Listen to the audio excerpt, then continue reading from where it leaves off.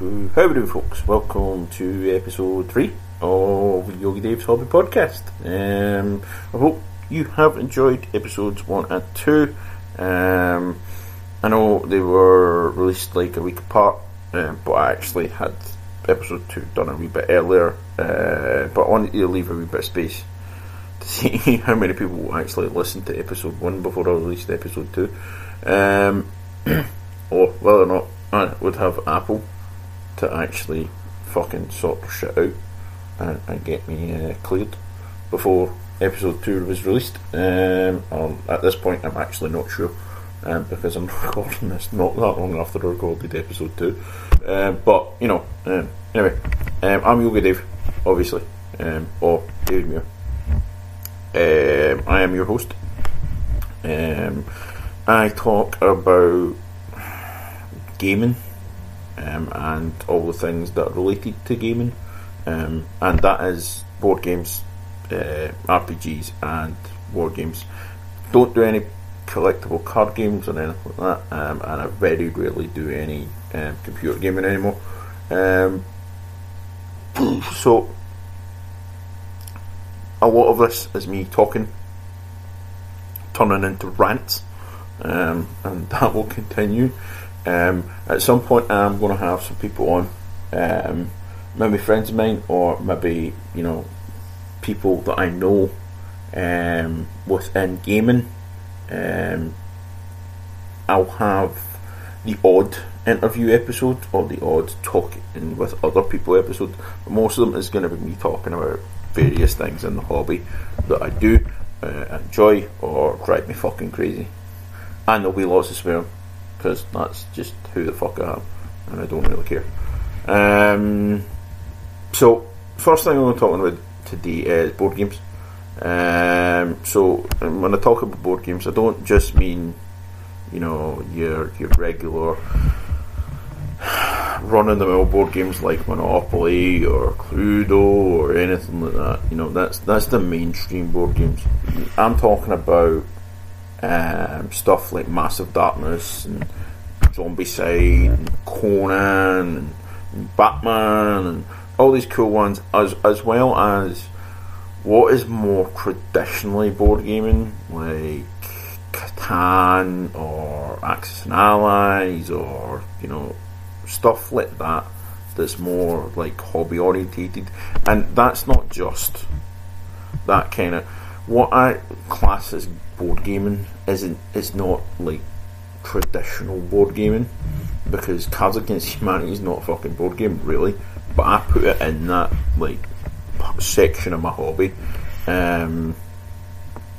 even though it's strictly speaking is a card game, but I stick that in my what I class as card games are, well, your traditional card games like poker and gin rummy and stuff like that, but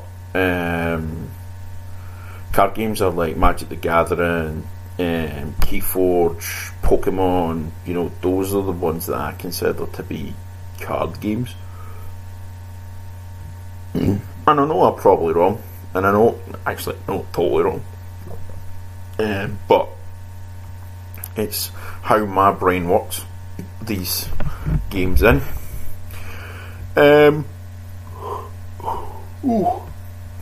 Excuse me. Back in the day, I was very much not that big into board games. I had HeroQuest, my older brother had Space Crusade, and we had Advanced HeroQuest. At some point, somebody bought Advanced HeroQuest. I can't remember who. You know, somebody bought me Classic Dungeon, bought Battle Masters, but that was really quite it for more of a game, like a hobby board gaming. Obviously we had like Cluedo and Monopoly and these kinds of things, but you know, we didn't really play them very often. And we had Buck Rogers. There's a Buck Rogers games, the game that I stole all the fighters and stuff from for doing something else. Can't remember what it was for. I think it was Star Trek, to be honest with you. And when I started doing Star Trek Combat Simulator, because the battlers look like a little bit like fucking Morbobs. or Birds of Prey. Not too much, but a little bit. Anyway, we played them when we were younger, but yeah, I mean, still own them. Though maybe not. Don't own Space Crusade that much. We own parts of it, because parts of it have been damaged. I admit, probably by me, and the figures have been repurposed for other things over the years. So don't quite have Space Crusade anymore, but still get Hero Quest, still get Advanced Hero Quest. I think even Classic Dungeons kicking about still, though the figures have disappeared off the face of the bloody earth. Probably in a fucking landfill somewhere, because I probably put them in a bin by mistake, because I'm a fucking idiot sometimes. But that part of the hobby kind of fell away after I did buy the war game, Doom of the Empire, and not Doom of the Empire, Doom of the Eldar, the one with is it Hive Kraken, Taken, and Lytic, the Craft World. I think I did have that. That was part of Games Workshop's War Game series of board games. I did own that. I forgot about that for a second. It's still in my mum and dad's house actually. I might have to get that and see if all the parts are there, so I can play a game out at some point.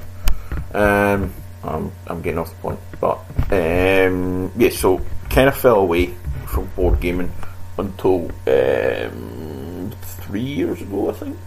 Might have been 4. It's 2 years before I met Fiona. I think it was 3 years ago. I started doing Kickstarters, and I got Conan, and I got Zombicide the Black Plague, and I got Massive Darkness.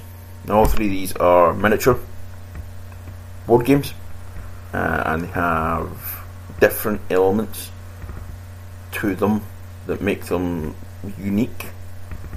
Well, not absolute. Actually, I hate when people say absolutely unique. And unique is you can only say unique, and it's unique. There's no extremely unique or really unique or anything like that. It's unique. It is singular. There is nothing like it. To be fair, there is nothing like Massive Darkness, because the set of rules that you use for Massive Darkness are the Massive Darkness rules. That's it. Nobody else uses them as far as I'm aware. Zombicide, all of the Zombicide games kind of use the same system, and then Conan has its own system. Now they're all based around their different variant types of rules. I think Massive Darkness is very American. Massive Darkness and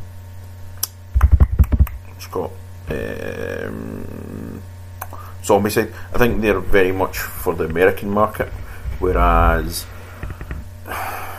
Conan's kind of a hybrid of different European types of board games, which I like both. Well, actually, I like all 3. I say both. I like all 3 games. I've only played a couple of games of Conan. I've played loads of games of Massive Darkness and quite a number of games of Zombicide. But the game's different every time you play it, because you flip different cards to get different. Or the way that one game of the Conan game will play, one of each scenario plays out differently from the next completely. Even though you're using basically the same stuff, it plays out completely uniquely. It depends on who's been the game master kind of guy in the Conan game, how they play, and how they manage it's very much managing their resources, or their like monsters and what have you. Is how that game is played, and how obviously the Heroes game's played, how they manage their resources and what have you. But that was my first board games for at least 15 years.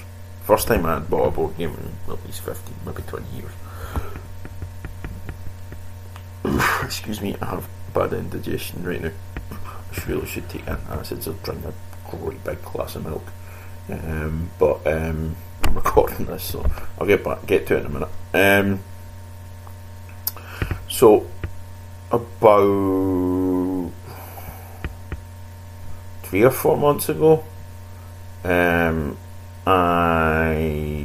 not actually, it's longer than that, it's maybe about a year ago, I got Starflux.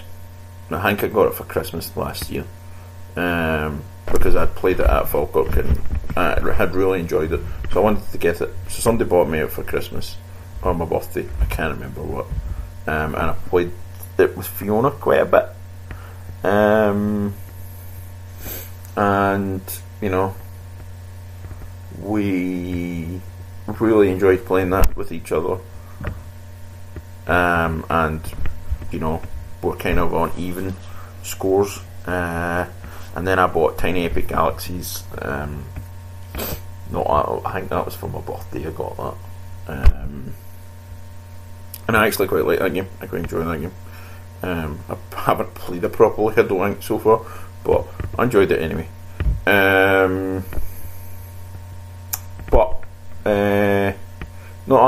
She was like, well, why don't you buy like this game and that game so we can play it together?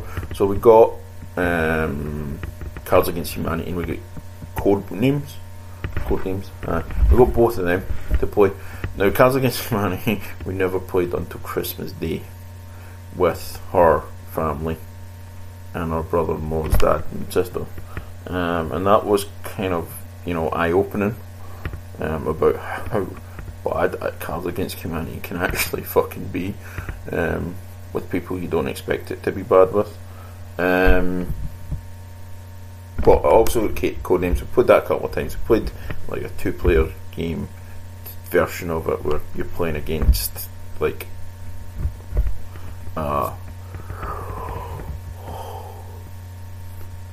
you're playing against you're not playing against like opponents, but you're playing against a set way of how the opponent is AI'd, and then we played a couple of games with her mum and dad, and we got beat badly by them, but we haven't really played it fully because what they recommend is you play 3 players in each team, and then, you know, each player gets a shot at being the,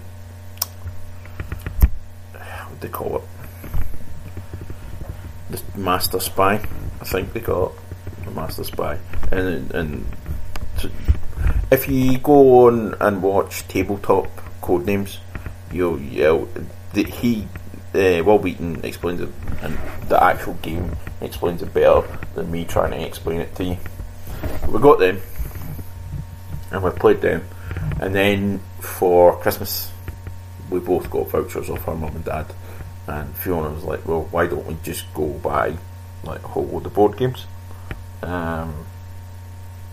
So we bought Elder Sign, which was specifically for me, and playing my mates, because she's not particularly enamoured with the idea of that.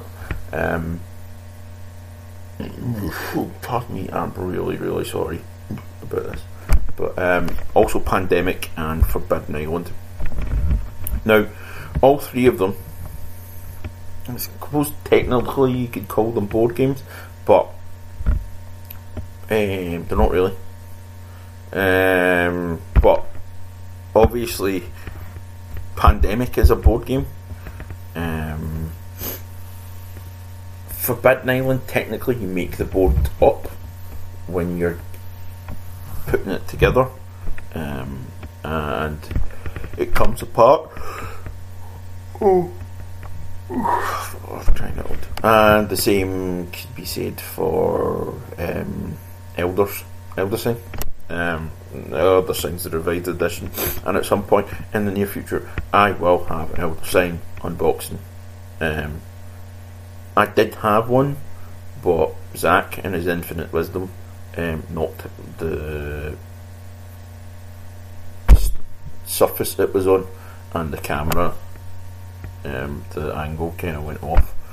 It's my phone I use, but it's a really good phone, and that's why I use it for everything.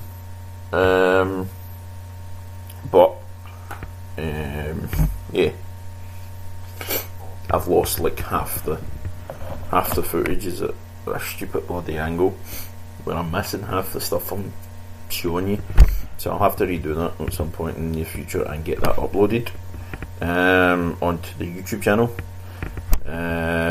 And yeah, so that's more of a dice game. It's the different mechanics that I quite like, having all these different mechanics, different card mechanics. Now, there's lots of games that have got card mechanics, but it's different types of card mechanics.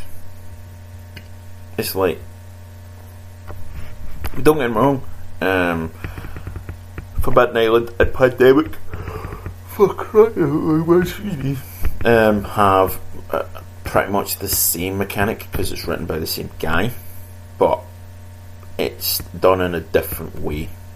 You know, the way things go are done in a different way, and so obviously diseases are spread, whereas when you play Forbidden Island, parts of the island go underwater and then disappear, which is not the same for Pandemic, obviously. And with, you know, obviously Elder Sign is dice, trying to get each, you know, part of the museum that you're in done, you know, each part of it gone through, so you can get enough Elder Sign to stop the Elder One from, or Ancient One, from appearing and destroying the Earth. But you know, it's the variants of different ways that cards or dice or what have you can alter the game is what I enjoy about board gaming that I've started picking up. I would like to pick up some different ones. Other than this, I would really love to have Lords of Waterdeep, because even though I'll be honest with you, I've watched Lords of Waterdeep and Elder Sign, the tabletop episodes, and I know lots of people love Felicia Day, but she's fucking annoying in them. And, you know, it sometimes puts me off watching an episode when I know she's on it. But I've watched both of them, and I still bought Elder Sign, and I still want Lords of Waterdeep, so I know loads of you love Felicia Day, but she's just so annoying sometimes. It's just the way she talks and is over the top with things and shit. I'm just, oh, please shut up. Anyway, I shall digress from that one. Yeah, so I'm really enjoying the board games, and because I am not allowed to buy any new figures and I'm not allowed to buy any new terrain stuff, I think board games are going to be the things that are going to get bought for probably the next year, if not a little bit longer, as I try and cut down in the amount of projects that I have outstanding. I need to build all my fucking trees. So that actually segues into what I was wanting to talk about, other than this, is terrain.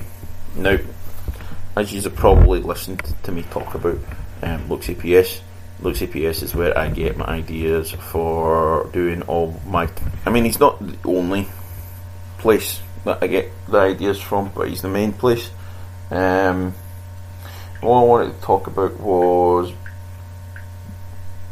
building your own terrain and how easy it can be, and doing all your own stuff, like so building your own terrain, rather than going out and buying it. Now, I know a lot of people will go off and one at me for going, oh,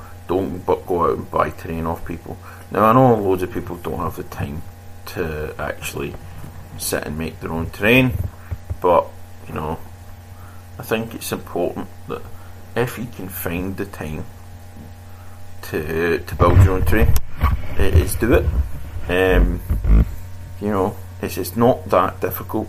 It might look difficult, and sometimes I make it look difficult from the way that I do it, the way that I fuck up. But you know, it's not.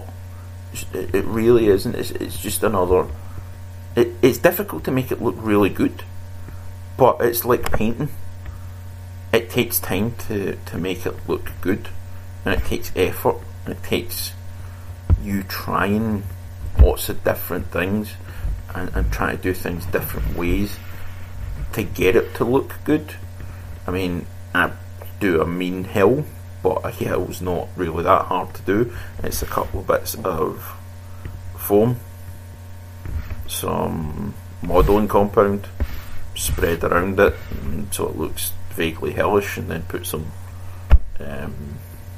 like fucking ground covering on it, and then put static grass over it, or foam grass, or whatever you're using for it, or sawdust flock, or whatever you're using to make your grass look, you know, you put that over it. It's no rocket science. You can add a few stones or a few bushes or whatever you want to add to it, but it really isn't that hard to make a hill.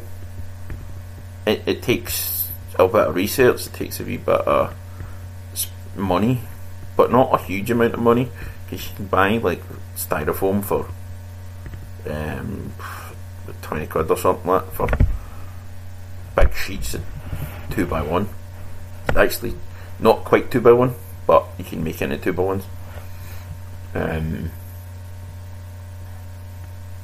Which I use to make my boards as well. I don't just have just made my own terrain. I've made my own boards, like 2x1 boards, to do like modular gaming, like modular tables, so I can switch about. Don't look that modular because my flocking is terrible, but you know, I think it looks good. I think part of it looks good. I think part of it looks fucking terrible, but you know, that's me. That's me being self-critical about myself.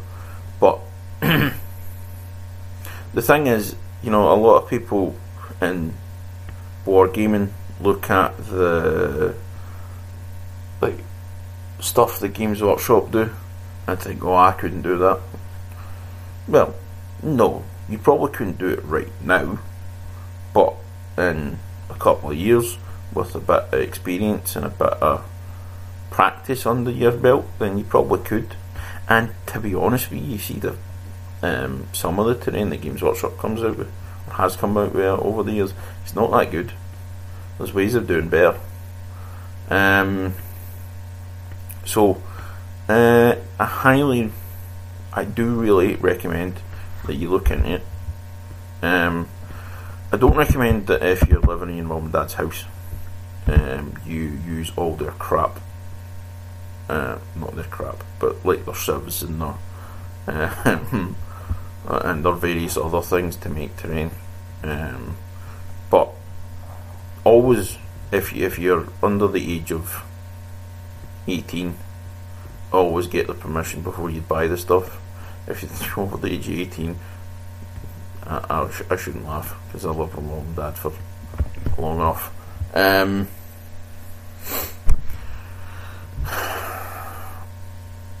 Get their permission to use your room as a place of building your terrain, or use the kitchen table or whatever you paint to build it. But you know, it's really good. It's a really good thing to do. Don't try wire trees before you've tried tree armatures to make trees, because that's just throwing yourself at the deep end and not expecting yourself to fail. Because trust me, I made some hideous wire trees. One of them, which was binned in the latest purging of my room, my hobby room, well, Mike and Fiona's hobby room, because it's so hideous. I actually managed to salvage some of the seafoam tree branch things that I'll use as bushes or something like that, or as 15mm or 10mm trees, because they're probably big enough to be those size trees on their own, but not big enough to be like proper wargaming trees, like 28mm trees.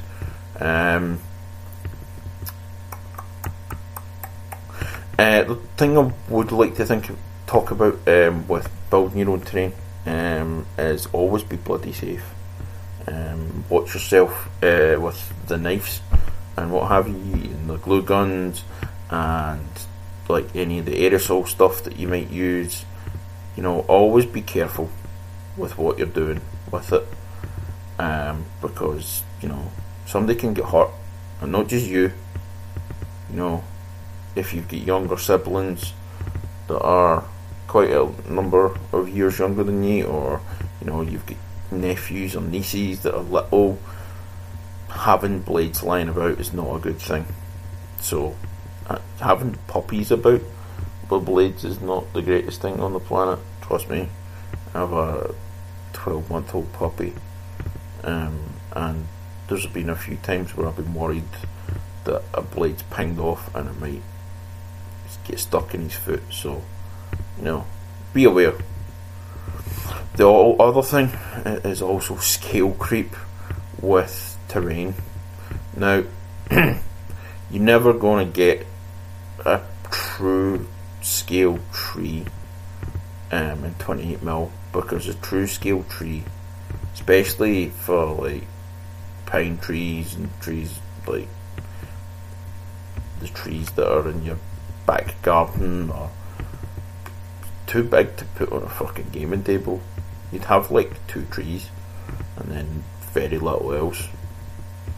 I've actually had a look at it myself. But that the other thing is also like buildings and stuff. If you're going to build buildings, you probably can get away with a certain amount of true scale on it, but it depends on the size of board you're using. It depends on what you're doing with it as well. So like we've been talking with Dave Watson, one of the guys in the Glasgow District Wargamers Club that I'm a member of, about doing an Operation Sea Lion. What if the Germans obviously invaded England, and we've been talking about the buildings for it. Nobody does. World War II era English, I was going to say British, but English village buildings at this moment in time. I've been looking at trying to teach myself to do 3D software, you know, try to build it myself, but all attempts at this point have evaded me and actually being able to make anything. I'm so busy with other stuff at the moment, like this and the YouTube channel, that I can't really devote that much time to it. Hopefully I'll be going back to work very soon, so I can devote even less time to it. So it's something you need to be aware of, is the size, the scale creep. You want to have it as close as you can, but without it looking stupid, or having it look out of place on your table. So I've got a whole bunch of outcrops that are quite large, but if I was putting them on an 8x4 in a craggy terrain, they wouldn't look out of place because they're not too big, but they're not too small. So they're kind of exactly right for the size, and that was a happy accident because it was using the expanding foam to make on bacon trays, bacon sheets, like the baking paper. That's it, baking paper sheet. Just like scooshed out along a big long roll of that baking paper. That's the bloody word I was looking for. Just scooshed along that, and it just pulled off. The other thing is, now, not everyone's got enough money to start out doing this, but if you can afford a static grass box or applicator, like a good decent version of it, making your bushes and your flower flower plants and what have you can put on your bases. Buy one of them instead of going out and buying the pre-made stuff, because it will be a lot cheaper in the long run. So you just put your there's lots of videos that explain how to do it, but that I would recommend that if you can afford to buy one of them, buy one outright right away. I wish I knew about it, and wish I could have bought one right away.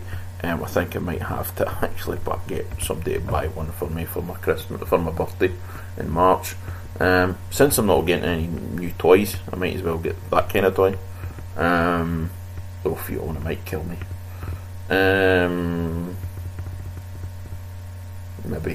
Maybe not. She might be alright with it, because it's not actually me buying a toy or a bit of terrain stuff, or making bits of terrains, because I need to finish lots of different projects. But yeah, so if you're going to do it, plan it. Don't. Honestly, I am the worst kind of impulse wargamer. I buy stuff on impulse all the time. If I was a gambler, I would be fucked. Honestly, I get so much impulse control issues when it comes to gaming that it's ridiculous. I've gone and bought like 2 fleets for Dystopian Wars and banged them out, like as big a fleet as I can possibly pick up right away. When I did the US Marines, US Army for World War II, I bought shitloads of stuff without realising I didn't need that much stuff. I have a whole platoon worth of figures that's actually going to get painted for the YouTube channel to raffle off for people to help with actually the podcast and the YouTube channel and keep it afloat. What else? All my Space Wolves. When I was rebuilding my Space Wolf army for 40k, I bought shitloads. I have more Terminators than I would ever need. I swear to God, I have more friggin' 30k and 40k infantry than I would ever need for any one game. I've got like 15 bikes or something like that, not including my attack bikes. I've got 30 Skyclaws, though. I have uses for 30 Skyclaws. It's fun. But yeah, I have that problem that I start buying all this stuff, I don't actually finish it. Oh, I have like 40 trees and about 3 of them are finished, and that doesn't include that. I mean, that's the ones that have been made from amateurs. I've still got about maybe not 40, but at least 20 still to build. I'm looking at them going, whoa. But I built loads of hills. I built a big, massive river. But there's 3 sections, actually 5 sections, that don't actually. I've used resin to do the surface, but I missed a bit in the middle. And I can't afford to go out and buy the resin right now. And also, it's not the weather for the resin that I use, because it stinks like high fucking heaven, and I can't do it outside. But yeah, honestly, plan out what you're going to do before you start doing it with terrain, because you will get carried away. I am so carried away that it's ridiculous. I only started doing it in October. Yeah, October. I probably spent about £600 on stuff. Maybe a wee bit before that. Maybe September or August. I can't remember, to be honest. But it's less than 6 months, and I've easily spent about £600 or £700 worth of stuff. And it's scary. It really is.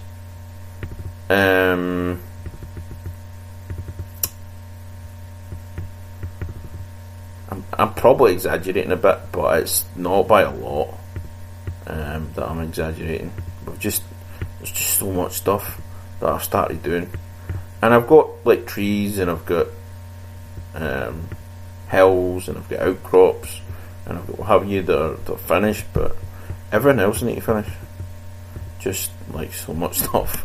And I've started doing stuff for Necromunda as well, but that I can use for 40k.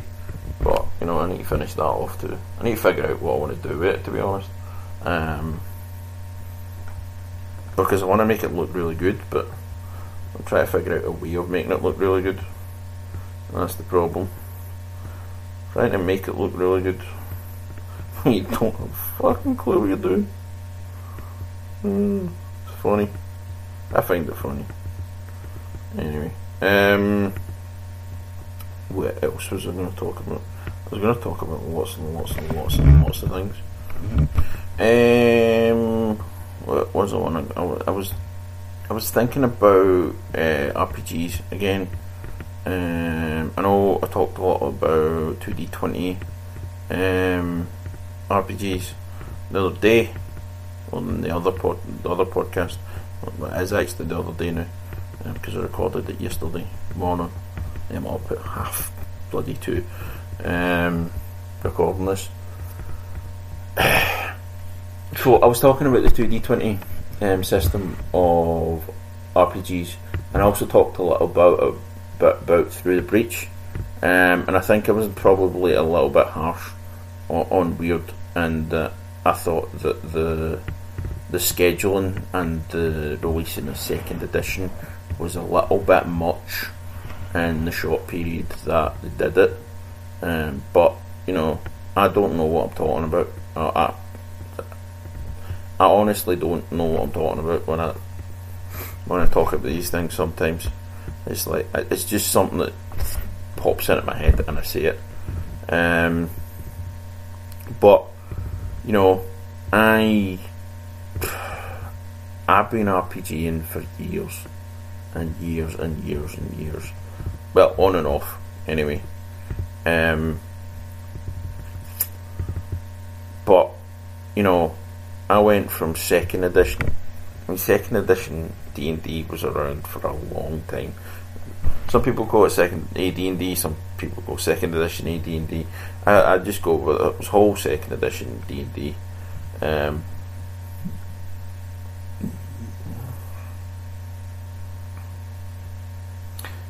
So 2nd edition D&D was, you know, what I started with when it comes to Dungeons and Dragons. So you've got different updated versions. So 1987, you're talking 2nd edition AD&D. and it wasn't until 2000, the year 2000, they released the third edition of D&D. So you think about it, it went from 1987 to 2000, that is 13 years. That's a long time for a one single edition of a game. Not so much for an RPG, I don't think, from, thinking about it, because there's a lot you can do with an RPG, especially one like Dungeons & Dragons.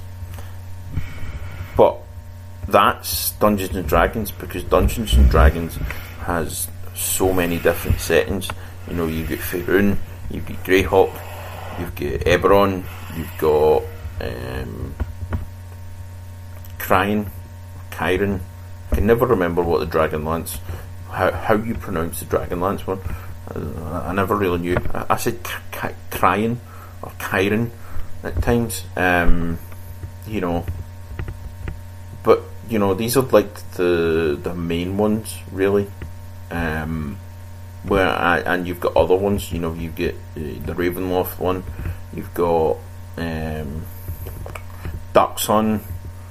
You get Planescape. There's loads of them. There's loads of different ones. So that allowed D&D, TSR, and then I'm not sure whether or not third edition came out long after Hasbro bought the company, or bought the rights to Dungeons and Dragons. Obviously, Wizards of the Coast release Dungeons and Dragons, but Wizards of the Coast was owned by Hasbro, so and they released the D20 set of rules, and then later on did the 3.5 version, and 4th edition. There's a lot more editions in the last 17 years, 19 years, than there had been in the previous 13. Obviously, the previous 13 there was a single edition of AD&D, and then 19 years later we've had 3rd edition, 3.5, 4th and 5th, so we've had 4 different editions, and that I think has a lot to do with the increased need of the gamer for additional information. Has gone to the point where we need to redo and do 4th edition, and then obviously in the time between 4th edition and 5th edition they've soaked up all that other stuff, so they're doing 5th edition. So it does take a lot less time to go through everything now, so it takes a lot less time to go through all of the settings now. But the thing with that is they have all those settings. Weird and all these other companies don't really have that. But to be honest, I don't think with the 2D20 systems there'll be like new editions. I think there'll be reprints with errata and updated stuff.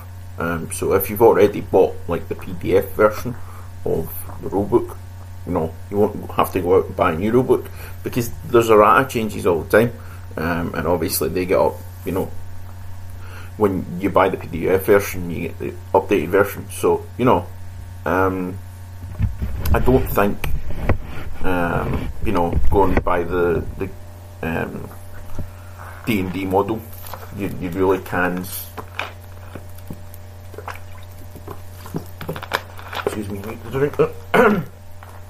You really can go through, and go, well, Weird took this short amount of time to switch over because, they wanted to make more money. It might be that they wanted to make more money. It might just be that they decided, right, all this stuff that's happened, what us doing, all the through the breach stuff up until now has made it so that we think actually what we need to do is update this class, update that class, or path as they call it, I'm sure it's a path. I don't have my copy to hand, but all these things need to get updated. The spells as well, and everything. And you know, it hasn't changed a massive amount, but it's changed enough that they probably did need to bring out a new edition. I don't know. I get a little wary of bad mouthing people and companies, because you know, I play the games. I understand that, you know, there might be reasons for it, but you know, I say what I think, and I think what I feel, and sometimes it's going to get me into trouble, but that's fine, because that's life. That's what happens in life. You say things that will get you into trouble, and there's no point in backpedaling, but there's also no point in not telling it how it is, because if you don't, you know, it's not gonna help you in life, as far as I'm concerned anyway. But I'm rambling on now. What are we going to talk about next? So there's the whole resolution for 2019 thing. Now I did it. Right? I've said I'm not going to buy any more figures until such point that, you know, I can actually say that I've put a big dent in my paint collection, apart from the Conquest stuff, because obviously that's going on something else. That's being used as a big raffle army for the Stormlord Space Marine one anyway. You know, but that's also getting me all that terrain and all the scatter stuff, which, you know, I quite like the idea of having all that stuff. But at the same time, you know, I'm being realistic. I only have so much time over the year that I can play war games. Yeah, I mean, there's last year I missed half of the Glasgow Club meetings because I had work or the life events happened, and you know, when life happens you can't game. It's just how it is. And you know, there's only so much time I can spend painting. There's only so much time I can spend, you know, not with, you know, my family and friends and all the rest of that kind of stuff that is outside the gaming. So, you know, I was being realistic when I made that particular resolution. And there was also that I'm going to try to play more games, try to get more people into gaming. But that's kind of always part of what I want to do over a year. I always want to play more games, more different games, bring more people into it, you know, get more people playing whatever games I play. That kind of things, it's kind of a given with me. You know, I go to shows every year. You know, I'll be going to the Carronade in Falkirk, Claymore in Edinburgh, even though I hate certain people up there. I hate dealing with certain people up there. Fucking drive me insane. Wanted to punch one guy once. Old bastard. Treated me as if I was a fucking Wayne. And this is when I was like 30. No, I don't appreciate. I never really appreciated getting talked down to when I was a kid and a teenager. I really don't appreciate it now that I'm a bloody adult. But that guy's a bit of an asshole anyway, as far as I'm aware. So it's fine. But you know, I'll be going there, and hopefully I'll be going to the Glasgow G3 gathering. So try to get stuff done for that particular show. I want to either take some Napoleonics and do some sharps practice, or I want to take along some board games, some miniature board games, like Conan or something like that. Or if somebody else wants to do something, I'm quite happy to, help out. But, it's important to be involved in the hobby, not just as a player, but as somebody that actively tries to help the hobby. That is my opinion. It's obviously not everyone's opinion, and that's I understand that, and I live the way I do, hobby wise, because I don't want to not have opponents to play anything I want to play. I don't want to not get to play something because there's nobody to do it with. It's just my mindset on that, and I don't understand people that don't have that mindset, but I do, because there's people I know that have anxiety issues that aren't particularly good at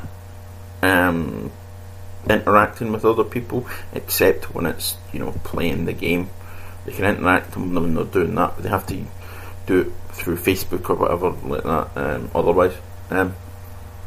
But I also know people with extreme anxiety issues that are great at teaching people how to play new games, bringing people in and teaching them how to play it. But I don't know where I was going with that one, but the whole resolution thing, it's like making New Year's resolutions otherwise. There's a point where you're going to break it. Or the thing is, what you say is, I'm going to try my best. You never say, I'm going to do this. You always say, I'm going to try my best to not do this, or to do this, or to do that, or the next thing is never, I'm going to.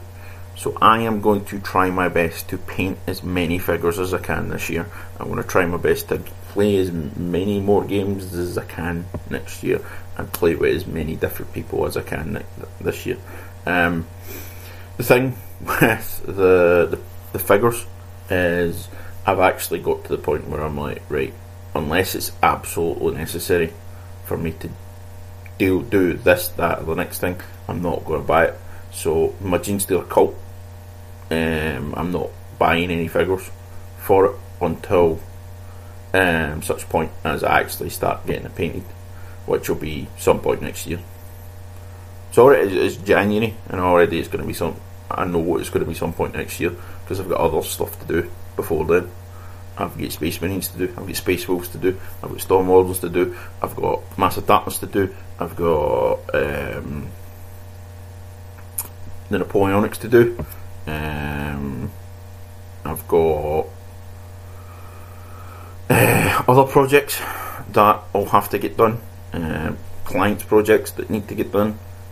It's not going to be a quiet year painting wise for me. It's not going to be a quite an open year for me that I can just sit back and do whatever the hell I like with my painting. That I can't. There's also my terrain projects that need to be finished. So I don't have that time to go and sit and paint Genestealers, because the thing about the Genestealers is they're going to be part of a split army. So it'll be Chaos, Imperial Guard, and Chaos Cult. So they'll all be all the figures will be of the same paint scheme. So if you've seen my Goliath and my Necromunda Goliath, they are going to be part of that, and they are all yellow and red and greeny blue, or bluey green, depending on how you look at it. So that's every figure in the army is going to be, which means I have to strip my Genestealer cult figures. So it's all going to be one big massive army, with Chaos Cultists, with Chaos Marines, with, the Genestealer Cult, with the Imperial Guard, with Necromunda stuff. I'm going to have, feudal Imperial Guard, among others. Stuff that I have for Warzone, like the Warzone plastics. That's going to be painted as, the Tempestus Scions of this particular army. But they could also be used as, obviously, Traitor Guard Scions, or Stormtroopers, or whatever you want to call them. Veterans, or what have you. So, it's not going to be a little project. It is a year-long project, and it's slated for next year already. I already have plans. But, I'm flexible enough that I know things are going to get in the way of me doing this. Things are going to get me in the way of me doing that. And I'm ready for that. That's the thing. When you make these kind of, predictions and resolutions and stuff, you have to be able to roll with the punches. You have to be able to deal with the fact that you might not get that done. You might get it done, but there's no guarantee that it's going to happen. So that's that little bit. Another thing I was wanting to talk about was the rebirth of the specialist games for Games Workshop. Now, if you're as old as me, you remember back in the day where Games Workshop would just release a game, like Blood Bowl back in the day, like Dark Future, like Titanicus, Epic Space Marine. Everything went into White Dwarf, and everything was in White Dwarf. It wouldn't matter. There was Warhammer Roleplay, Warhammer 40k. Everything was in there. And then, Battlefield Gothic. I think it was when Necromunda first came out that they started. It was actually long before that they stopped doing anybody else's stuff. But when they got to a point where it was like, right, we've got too much stuff for us to keep going and putting everything in White Dwarf all the time.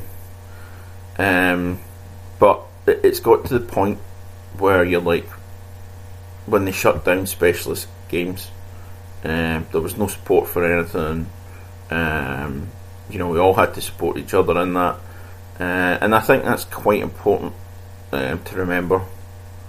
And I think it's quite important for Games Workshop to remember that all these games that they've had in the past, there's communities out there. Obviously, Adeptus Titanicus, when it came back, it was a massive hit. Necromunda's been a bit of a hit, but it's also been a bit of a miss.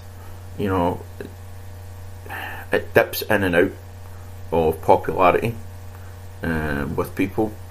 The thing is, you keep on running out of gangs. I keep on seeing on Element Games all the stuff that you need. Keeps on, like the gang cards, your tactic cards, and the dice and everything. They keep on going out of stock and not being able to get, unavailable to get. It's not helping. It's not helping keep the games alive. Obviously, they've got a release schedule, and they have to, redo them, rejig the system, whatever they have to do with them. But it's not helping. The bring in new players. It's not helping bring and keep the older players. I've heard a lot of complaints about the fact that people have gone out and bought all the gang mod books, and then when the Delac game comes out, we've got a brand new rule book, and we've got we've got 2 new rule books that you've got to go out and buy. They've got everything in it, But if you want the deluxe and the stuff that comes with that, you have to go out and buy the new rulebooks. That's not helpful. I know it's not.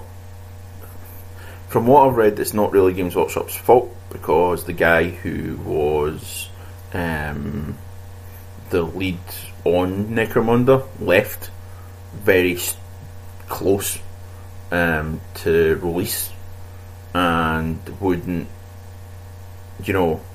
Games Workshop wouldn't give him a contract for what's the word? Consultant. Wouldn't give him a consultant contract, because Games Workshop don't do that. Games Workshop, if you want to work on or work with them, you have to work for them.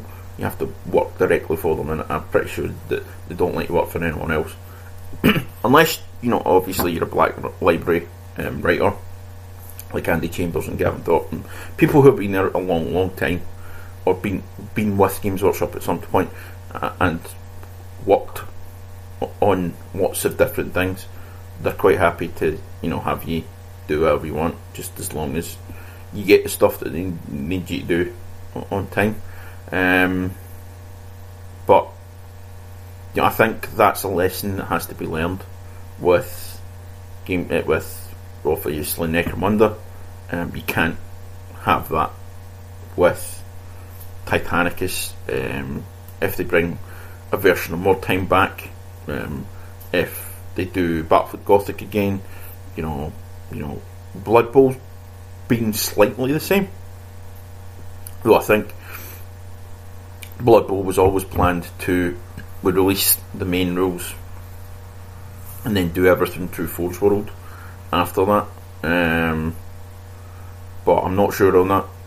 I can't speak for Games Workshop, and I can't be clairvoyant and go, this is what their idea was. But you have to learn the lessons from Necromunda and Blood Bowl, that there is a vocal community that has kept these games alive when Games Workshop haven't been doing shit with them. And you need to, as much as you need to bring in those new players, you also have to understand the feelings of the older players, that they want to come back and have this new game and enjoy it. And I'm running a campaign for Necromunda this year, but there's everyone apart from 2 or 3 never played the original, so they're new players, but it's bringing in the old players that was difficult. We did a campaign at the club a number of years ago with Necromunda, and none of those players wanted to take part, because I don't know why they didn't want to take part. I've not asked them, because I don't think it's my place to go, well, why don't you want to take part in my campaign? You don't want to, I mean that's the thing. I run the campaign. I don't care if you don't want to take part in it. Don't take part in it. That's fine. Don't have an issue with it. I would like to have had them play in it, because there'd have been more players, and we could have, extended it a little bit better and fleshed out a bit more. But I can live with it. It's just, who plays is who plays. That's fine. But I honestly do believe that the thing with bringing back the specialist games is you have to bring them back properly. You can't just bring them back, willy-nilly, with no, regard for the community. I do know, I don't know for sure, but I do think there are people who are part of Yak Tribe, which is obviously the big Necromunda website. It's also got More Time stuff, and Gorkamorka, and a lot of specialist game stuff is on that website. I believe that they've had a hand in bringing the new game to life, but I don't know how much, and I don't know if it's it's been a smooth trajectory, smooth sailing. I don't even know what I'm trying to say there, but I think having and keeping the community that still plays these games involved is an important thing, to get the new edition that you bring out and bring it forward and bring it into the community as a whole, like the gaming community as a whole, and have it accepted and played. And the thing is, with these figures, Games Workshop can't be spending a small amount of money, because the molds aren't cheap on plastic. Even if Games Workshop did it all in house, it still wouldn't be cheap, because it takes time and money to get these created. It takes an engineer of some skill, as far as I'm aware, to put one of these molds together. And with the gangs for Necromunda, there's a lot of them, and it can't have been cheap. The moulding can't have been cheap, let alone how much money they spent on advertising. Now, I know probably a lot of the stuff that they did are in-house, but not everything they could have done was in-house, you know what I mean? So, it's got to make money, obviously, but you can't really think that Games Workshop have gone out to tank their own game. There might be elements within the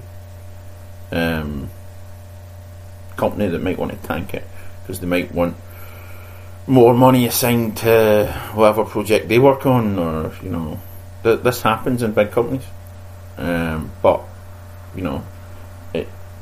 from my limited experience with people who work in Games Workshop, because obviously I haven't spent a lot of time in the shop in the last probably 10 years, maybe 15 years. It's been a long time since I've spent a lot of time in a Games Workshop, and even when I did spend any amount of time in a Games Workshop, it wasn't a lot,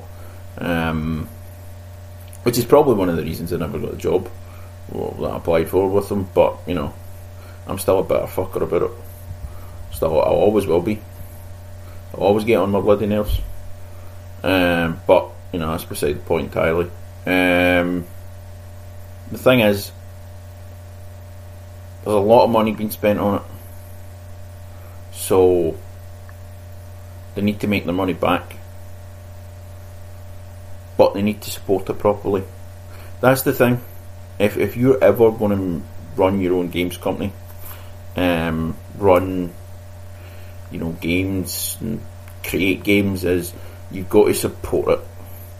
One of the biggest problems Spartan had, which I believe is one of the reasons that they went under, is they did not support their games properly. They would release this new set of rules and support it for about 6 months, and then it'd fall off. Support would fall away, because they'd go do something else, and then it was a cycle with them. Support it for 6 months and then fall off, and even at the end the support was less than 6 months. Obviously they released a lot of the Halo stuff in the latter days, and I think they've spent too much on the license. Games Workshop have done that before. From what I heard with the Lord of the Rings license, it wasn't until very near the end of the original run of their license deal with New Line. I think it was New Line, can't remember. They started making a profit off the license. I don't know how true that is. It's the same as the at the time where it first came out, I knew a few people that worked for Games Workshop, or knew people who worked for Games Workshop down in the head office down in Nottingham or London or wherever it is now, and they talked. You talk to your friends, especially ones that are in the the community, about stuff that happens if you work for a game company. And basically part of the license was they can't be the same size as the Warhammer figures, because people just use Warhammer figures for playing Lord of the Rings. So if they're all the same scale, and if they're all different scales, the original Lord of the Rings stuff, I don't know how it is now because I've not bought any in a while, long while, because I've sold most of the stuff that I've got. Is true 25s, so it's not 28s. It's closer to true 25s than it is 28s. So there is a big difference in size and build and all the rest of that kind of stuff. And actually the Lord of the Rings stuff is closer at reality size, like build and stuff like that, than the 40k stuff, because obviously 40k stuff and Warhammer stuff is exaggerated. But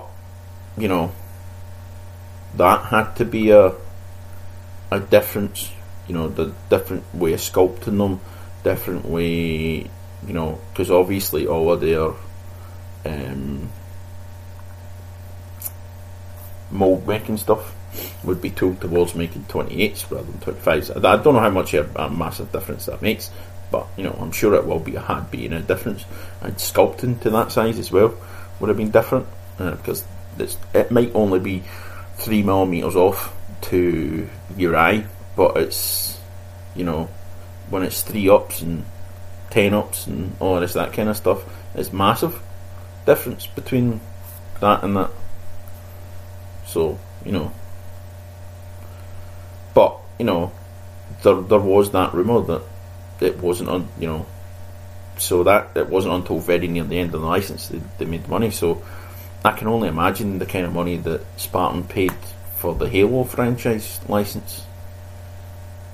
Can't have been cheap, and maybe they overextended themselves. But their biggest problem was not supporting their games properly, and it's something you have to learn. I think if you're going to be a developer of games, do not overextend yourself. Do not spend too much money on a license if you're going to license stuff, if you can't afford it, and also support everything that you do. I think that's important for anyone in the gaming industry. Support what you're doing, because people are only going to buy it if it's being supported. People will buy it initially, but once it stops being supported, nobody's going to buy it. And I think that's the thing that you have to get in your head if you're going to do that kind of thing. And I might be rambling a little bit just now because I'm trying to think of what else I was going to say. I remember what it was now. If you are going to do a game, right, and you're going to put it on video, or you're going to do battle reports or anything like that, learn the fucking rules. This is one thing I have learned from doing them myself. I don't remember the bloody rules for 40k. I don't remember the rules for Kill Team, and definitely didn't remember the rules for when I was doing a Song of Ice and Fire game. So to be honest with you, if you're going to play it all, learn the rules before you do it. I mean, the thing is, with a lot of sets of rules, you know, it's not apparent, the nuances, until you actually play a game. It doesn't sink in until you play a game. But what you have to do first is actually sit and read the rules. Sit and take your time, go through the rules, check them, and make sure that you've got it right. Because there's nothing worse than having to stop mid-game and go, oh, I don't remember that rule, I don't remember this rule, especially if you've got it on video. Makes you look like a complete and utter fucking tube. Guilty of that one several times. But, you know, as I said, you know, a lot of the time actually picking up the rules properly doesn't happen until you go and play the game, and then you go back and reread the rules. You're like, right, okay, understand that. It sticks. It helps to have, you know, a player around that remembers everything. Once it's committed to memory. We've got Sam in the Falkirk group that, you know, once he's got it, it's committed to memory, and, you know, all you have to do is check with him. But as I say, once it is committed to memory, he remembers it. But, you know, he can't. If he doesn't remember it, it's because it hasn't come up in a game. So he has to go back and look at it, and then it sticks in there. I wish I had that. I really do, because it drives me crazy playing a game and I can't remember shit. Though, to be fair, it happens very often that I can't remember shit anyway, because I have dyspraxia and I have absolute horrific memory at times. There's no excuse for sometimes. It's just that I haven't bothered remembering to read something, or haven't bothered actually learning something properly, and that, you know, it's fine. But you need to get your finger out and read those rules before you do anything.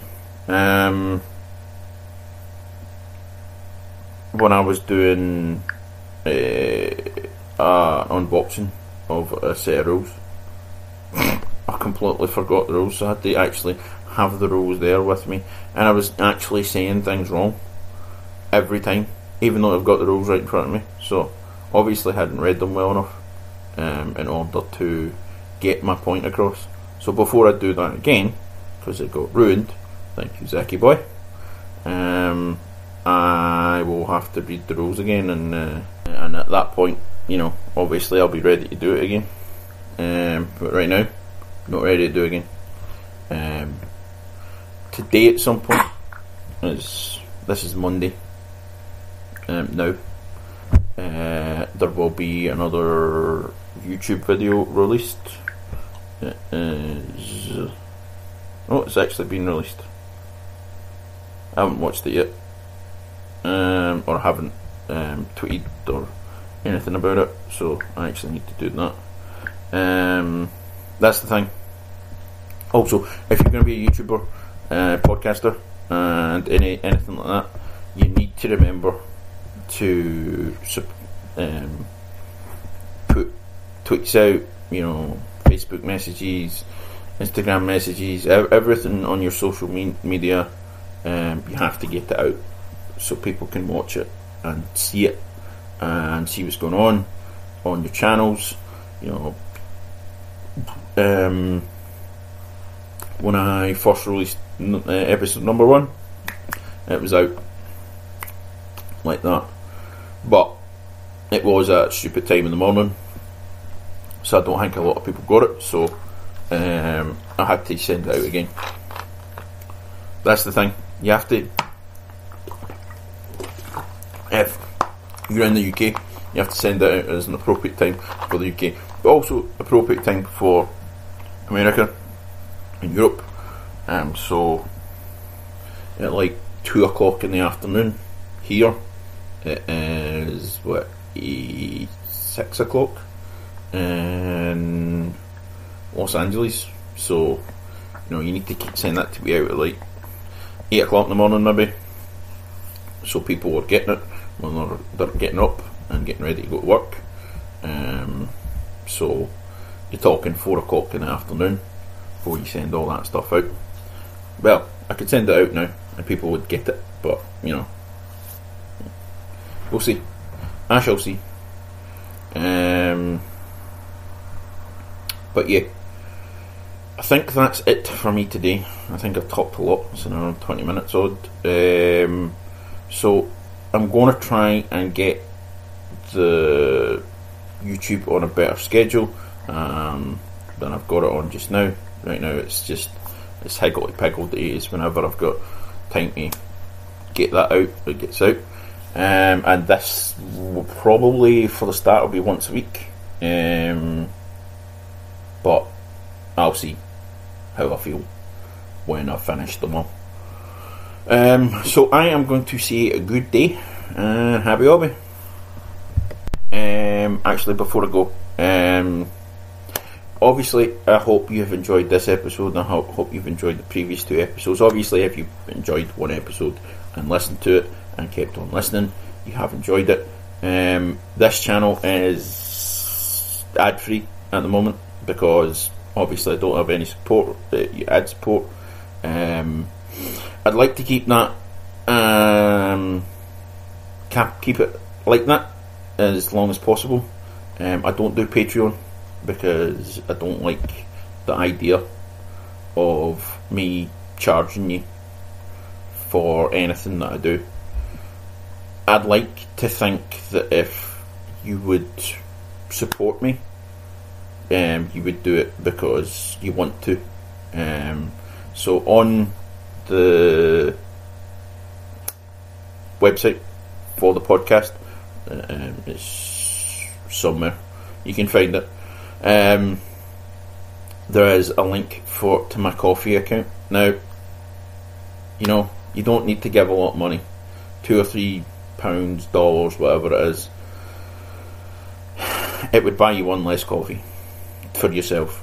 I don't drink coffee, but I think it's a good system. So basically, what that plan is to do with the first lot of that money that I get is to buy a new mic for doing YouTube, but also doing the podcast and doing Twitch when I can actually finally do Twitch. Right now my internet's complete garbage, so I can't do it. But also help me with my lighting rig, because right now it's garbage. Yeah, so basically, if you want to support the channel, go to yogidaveshobby.podiant.co. I think that's it. Hold on, I'll check it because I'm friggin' useless when remembering these things.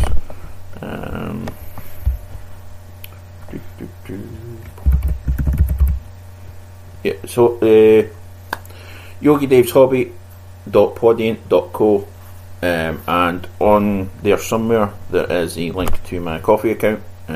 So a couple of £1 or a couple of dollars will help me out eventually when I get the money.